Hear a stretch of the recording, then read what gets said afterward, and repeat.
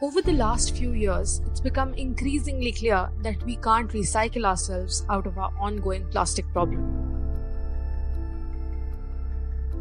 In fact, the current recycling system for plastics is actually one of the major contributors to plastic pollution around the world. Of the 7 billion tons of plastic waste generated globally so far, less than 10% has been recycled. Even in our localities, a huge amount of plastic waste is dumped in public instead of being recycled. This was an eye-opener for us. To deal with this problem, 8 students from Tagore International School, Vasant Vihar, started the project Terra Time because it was time to take care of our planet, to do our part. Terra Time decided to deal with the problem of plastic waste by reusing it to create innovative and eco-friendly eco-bricks. Eco-bricks are essentially plastic bottles stuffed with even more plastic waste.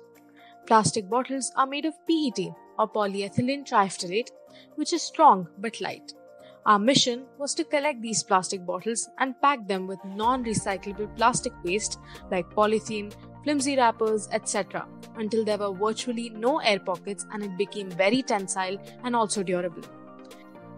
We wanted to put these eco-bricks to productive use in a school setting and so decided to make eco-brick furniture out of them. We initiated plastic waste and plastic bottle collection drives in our localities. Our team members went from door to door and introduced people to the idea of eco-bricks and built eco-bricks with them.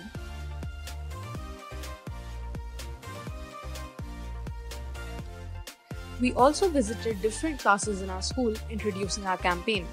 We put up posters, held workshops, performed demonstrations, and encouraged students to create eco-bricks.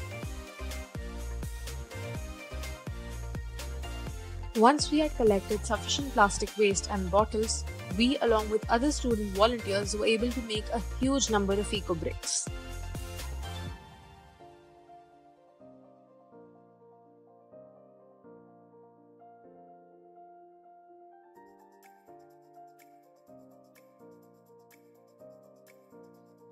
The next step was to assemble our eco-bricks to make furniture.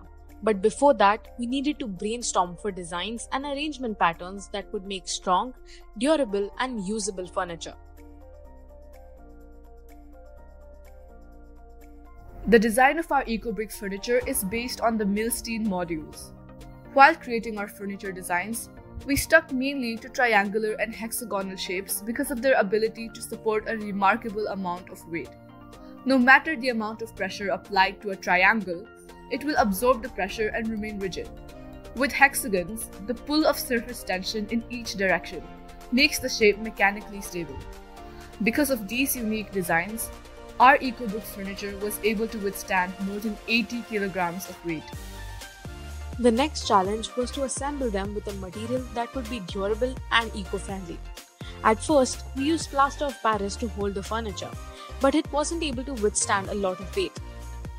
After this, we tried tape, but quickly realized that the amount of tape required to build an eco-brick stool was not sustainable.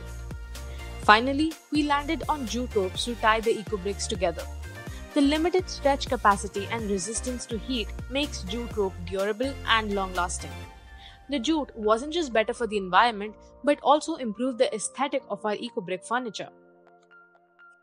We made a large number of these tools and set them up in our nursery and kindergarten wing. We have also contributed eco-bricks to Karma Lakelands, an eco-friendly resort that has been making concerted efforts towards conserving the environment and going green. They are using these eco-bricks to make a unique toilet entirely out of eco-bricks. Terra Time collaborated with Project Sahapati, a social outreach program for EWS education by our school. We visited Samarpan School and conducted a workshop to spread awareness about the initiative. We donated our eco-brick furniture to the school and also guided the students as they made their own eco-bricks and pledged to do their part from now onwards. Throughout our journey, we documented each step of our progress on our Instagram page to make our campaign accessible to everyone.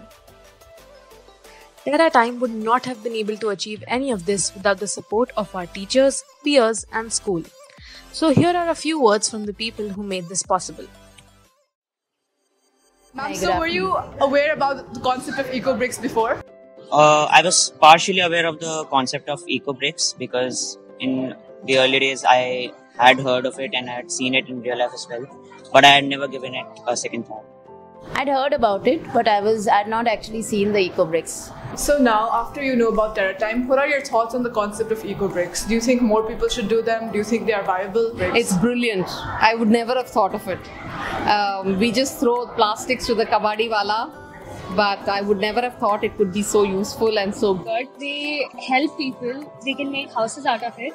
I think it's one of the very good solutions to all the waste, the plastic waste that we're generating, and we can actually do something and get some good stuff and actually use it. So do you think Terra Time has impacted your life in any way? Oh yes, because I've seen this in our own school. Your team is doing great work with creating stools, tables and chairs with eco bricks, and I see a lot of students using them as well. So it's definitely making a huge impact in my life and in the life of the students and teachers at school. Yes. Yes, sir. It's a lot. Could you elaborate how has it impacted? Because I have seen in my village and some area, the many plastic bottles are lying in the ponds and this water is not usable. So now this plastic bottle removed from that area, so it will improve the quality of the life and the quality of environment. Within 3 months, Terra Time went from a mere idea to a successful project that has made 900 eco bricks, saved 300 kilograms of plastic waste, assembled more than 50 pieces of furniture, and most importantly, touched and inspired countless more lives. Terra Time went from a mere aspiration of attaining SDG 12 to a project that is slowly but steadily making that very SDG a reality. And this is only the beginning.